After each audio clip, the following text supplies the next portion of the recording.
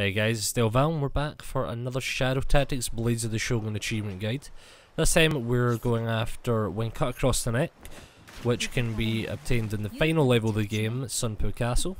You will need to use Ayuko for this, so as soon as the level starts, select her, get her across the water and into this tower. Now, I make a quick save at this tower just because it can be a bit finicky with the guard's view cone sometimes. I don't know what causes it. But roughly where we put my marker is where we're going to run to once it's safe. And you'll know it's safe because the straw hat guard is going to the troughs.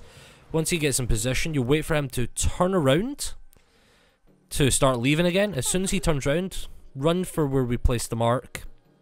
And then wait for the straw hat that you ran behind to start looking towards the troughs. And then make a full sprint for the cart. And crouch once you hit the boxes so you don't get spotted by the guard by the stables. Now, there is another patrolling guard that comes in the gate and then back out towards in front of the samurai. Wait for him to turn his back and then wait for the guard by the stables to start fully facing towards the cart and towards the tower that you came from. Once that happens, sprint behind the boxes, climb up the vines and drop down behind the house, make it to the bushes and then come up the hook shot.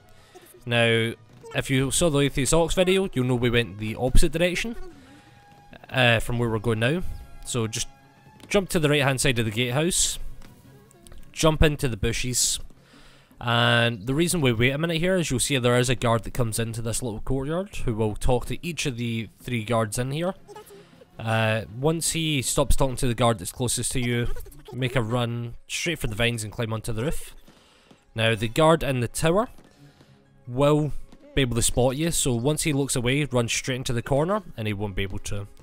Jump off the roof when the other guard does look away and then just sprint straight across the street to the vines. Jump off the platform, knock at the civilian, put him in the toilets. Now, I do recommend to constantly be making quick saves to do this. If you want a slower version of the path that we took, then check out the Atheist Ox guide. Now, for the final area, you need to get on top of this roof. In order to do so, you will need to get rid of these 2 guards by the gate.